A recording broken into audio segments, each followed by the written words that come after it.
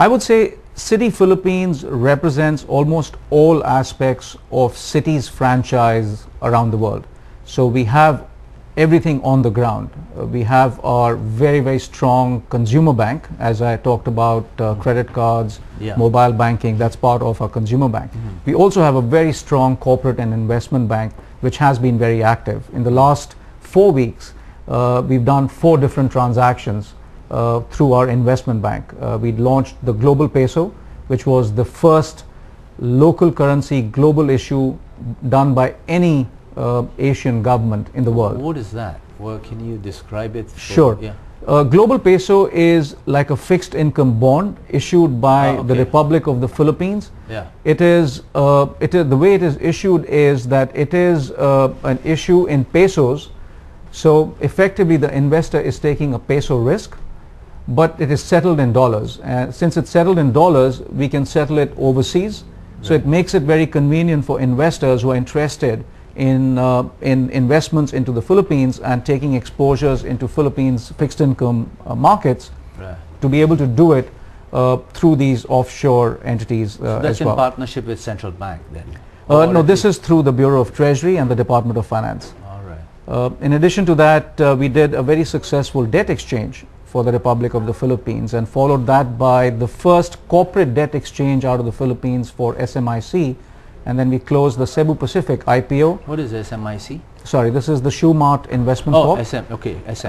And the Cebu Pacific, the airlines, again the IPO was the largest IPO from a budget airline in the world, which was closed last week, and as of yesterday we did a $300 million bond transaction for BDO, which is the lowest yield ever for a corporate debt in the Philippines. So it's been a phenomenal week for us on the corporate and investment bank side. Wow.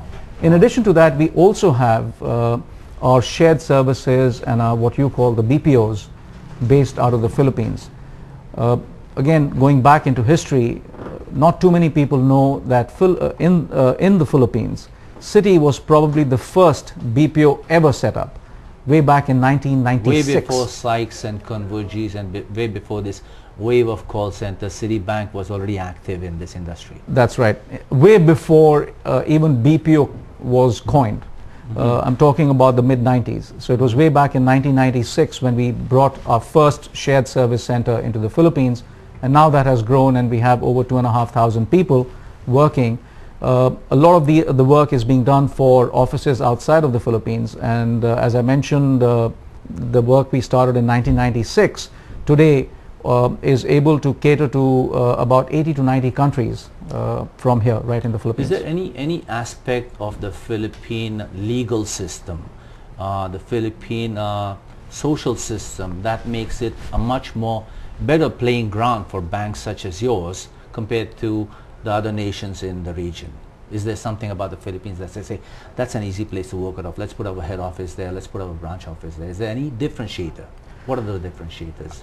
Again, I think going back to the late 90s when we came in here, the concept of ROHQ, which is the Regional Operations Headquarters, was formed, and we took advantage of the ROHQ to be able to set up our offshore services center, which catered for financial reporting, as I mentioned, now to over 80 to 90 countries. So I think there were things that made it conducive for us to look at Philippines even back then. Of course, the primary factor why people are moving their businesses into the Philippines in terms of offshoring as well as outsourcing is the people, is the talent that is available here. And the skills and the expertise and the culture which makes it easier for them to relate to the services which are being offered around the world.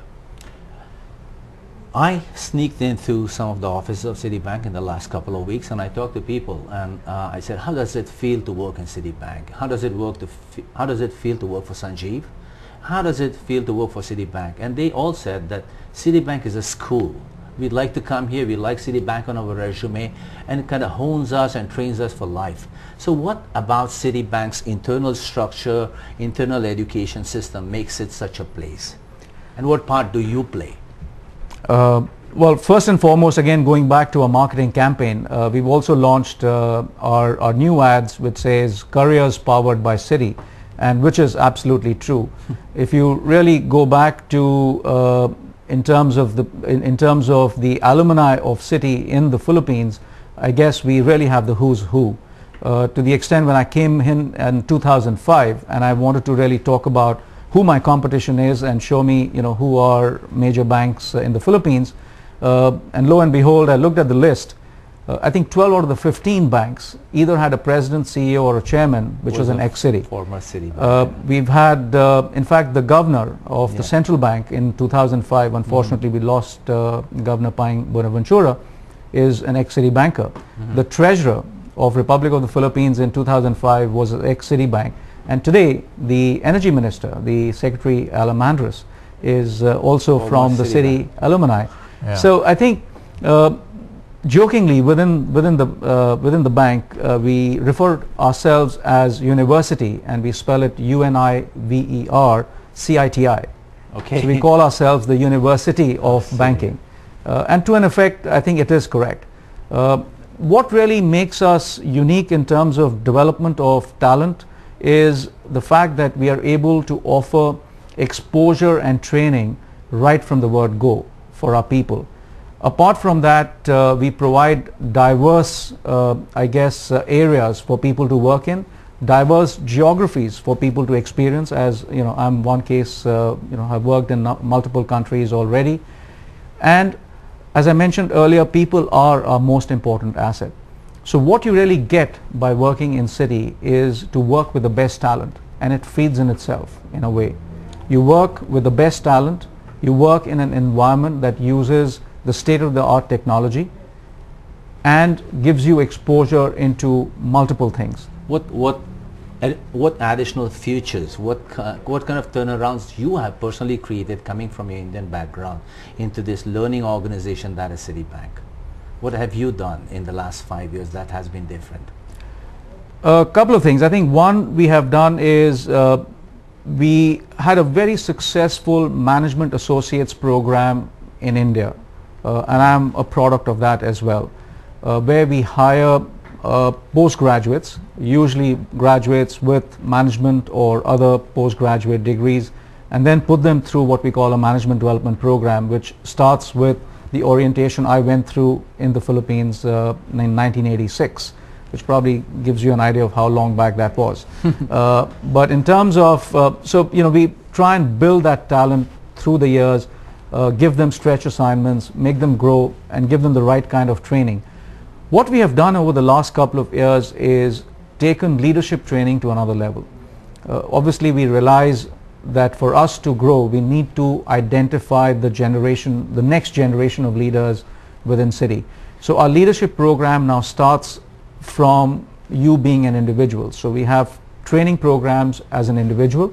Then we have what we call leadership at Citi, number 1, which is when you start managing people. Leadership at Citi 2, which is when you start managing managers of other people. And then leadership at Citi 3. So we have actually about 5 or 6 different layers or tiers of training to develop leaders and to identify them and to hone them to be successful in Citi. In the lifetime of Citi, was there any individual, any single individual person who you can attribute this learning culture of Citi to?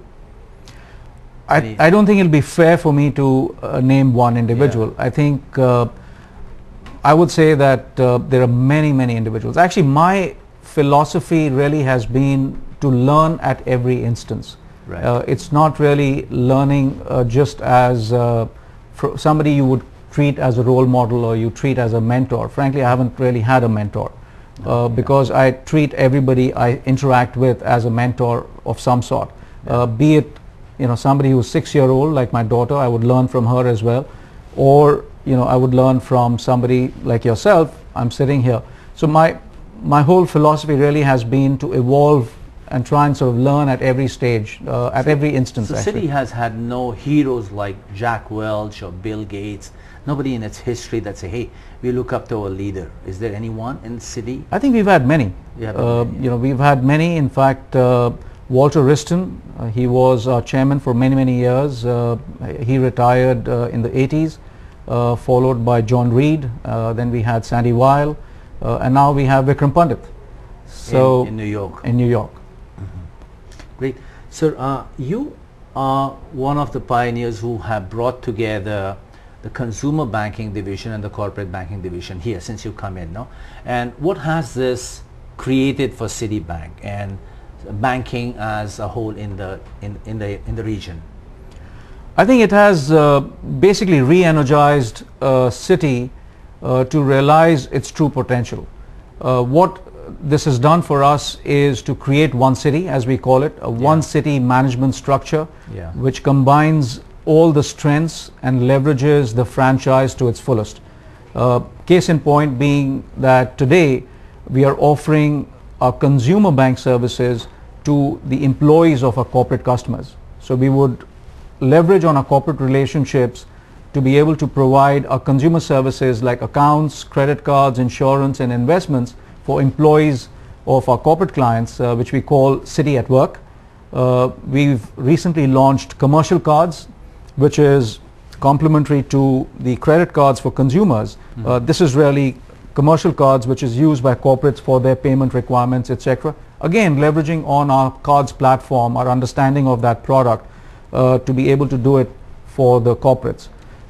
Prior to that, what were the reasons for other banks or other institutions to keep them apart? What were the reasons that they were held apart? Are you talking about the businesses? Yeah. I think it's all in terms of the stage of development of the businesses itself. Right. So if you really want to give the focus and you want to grow that business in a very focused way, you want to give it the right kind of attention, you want to standardize it across all geographies, it makes sense to run that business in a vertical. Once you've stabilized those businesses and now you want to really realize the full potential and leverage that franchise, then it makes sense to put them together and take it to the next level. It's a process of evolution that's come along for you. That's for right. Citibank. That's right. Now, Citibank is also very high on technology and innovation, and one of the things that you do is that you verify most of the transactions on phone. You get them reconfirmed, and recently you're coming up with a voice recognition technology, which is to be launched either in Australia or something. In terms of innovations and technology, what kind of thinking keeps you thinking ahead of the curve? And what is this new technology going to do? Can you share that with us? For us, there are two tenets to product development and innovation, and it is speed and simplicity. So everything that we do is basically catering towards those two elements of delivery and of product features. Does it really make it convenient for our clients and our prospective clients or existing clients? And can we make it faster? Because safer. And safer, of course. I think safer is the backdrop of everything that we do, because that's how we maintain the trust of our customers with us. So that's really the overarching theme. But within that, speed and simplicity are the two areas that we focus on. To give you an example, we've recently launched what we call Citi Mobile Payments. Now that allows our credit card holders to be able to charge their purchases through their mobile phone. So it's very popular with working mothers, because when they are driving home... It sounds unsafe though. It's very safe. It has a security feature which allows you to authorize payments to buy pizzas, hamburgers, flowers, even to load your telephone. You can all do it through your phone, and all you need to do is register it once with us. You call Citi phone 995-9999 and they will help you register for Citi Mobile Payments. All right, Sanjiv, we're coming to a break, for one more break, people who pay for this show. And after we come back, I'd like to ask you about money, wealth building, and a little bit about what you do to make this country a better place to live in. So we'll take that break and we'll come back with Sanjiv Vohra. We are still with him. And this is Expat Insights. I'm your host, Rajamadhian.